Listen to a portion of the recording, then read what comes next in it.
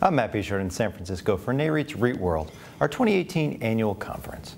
Joining me today is Chris Czarnecki, President and CEO of Broadstone Real Estate. Chris, thanks so much for joining us. Always a pleasure to be here with you.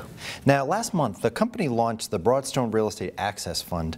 Can you talk a little bit about the impetus behind this latest offering and what it means for the company going forward? Yeah, absolutely. I think it's a situation where our investors and clients spoke and we listened. It's pretty simple, but a little bit more nuance there as well.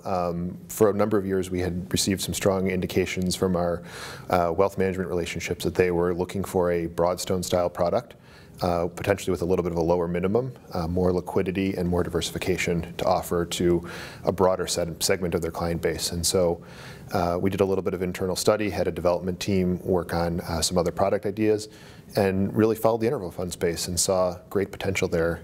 We really appreciated the structure and tried to find our way to put our Broadstone stamp on it. And so a few ways we did that was one, in addition to our public equity investing that'll flow through the interval fund and our institutional fund investing that we also do, we love the REIT structure and put a sub-REIT in place so we could acquire direct assets that may not be competitive with our other products, but offer hard assets to the investors. And two, we came up with I think is an industry-leading fee schedule as well. So trying to bring fees down and make it approachable for everybody, and you know what it means for the broader platform. Ultimately, we want to continue to expand our reach and our relationship with our wealth advisors and our trusted folks that bring us their clients for investment. And by introducing an interval fund with our approach, we think we can broaden the relationships and continue to spread our style of investing to a bigger audience. Great. Now, shifting to Broadstone Net Lease for a moment, you've talked in the past about the robust pipeline of acquisitions available for the company.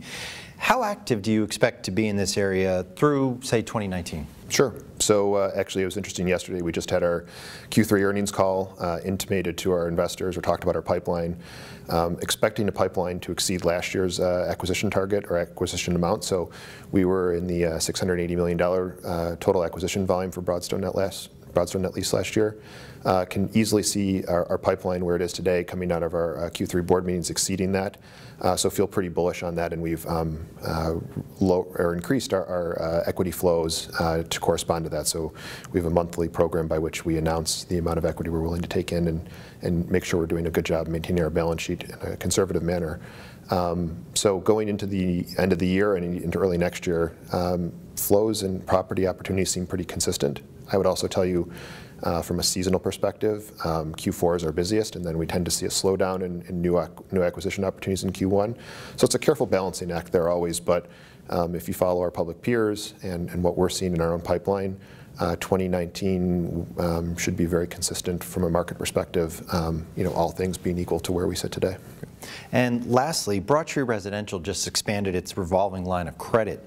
Can you talk about the reason behind this move and how it positions the company's liquidity position going forward? One of the things that we've learned in managing a few different REITs is we want to have the same discipline that our public peers have and have a lower leverage profile, a more unencumbered portfolio. And so getting a larger line of credit in place early, one, makes us more competitive from the acquisition perspective, obviously provides enhanced liquidity, as you referred to, but also positions us to be an unsecured borrower on the multifamily side over time as well. And so we've gone through that process, gotten investment grade ratings for our net lease fund through becoming a more enhanced unsecured borrower, and feel like that's the early step that we want to take with Broadtree as that gets going in a more fulsome manner. And our bank group has been tremendous to support a larger line of credit for us.